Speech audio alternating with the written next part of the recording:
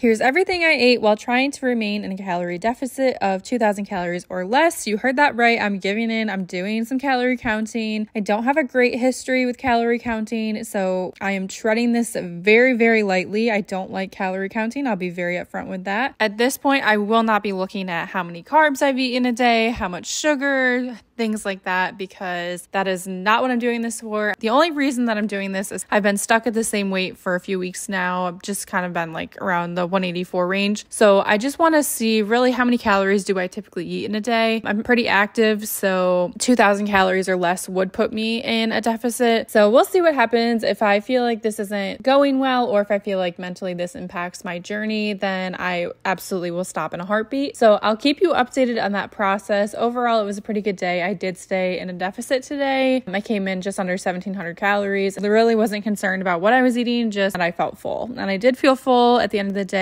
Overall, it was a great first day. We'll see how this goes. Thanks so much for watching, and I'll see you tomorrow.